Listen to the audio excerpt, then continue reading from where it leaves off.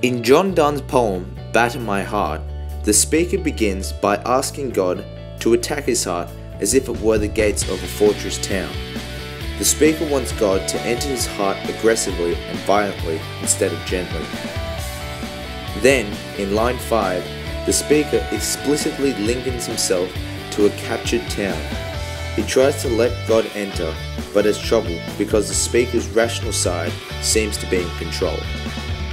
At the halfway point, otherwise known as the turn of the poem, the speaker admits that he loves God and wants to be loved, but is tied down to God's unsuspected enemy instead, whom he can think of as Satan, or possibly reason. The speaker asks God to break the speaker's tie with the enemy, and to bring the speaker to him, not letting them go free. He then explains why he wants all of this, reasoning with double meanings.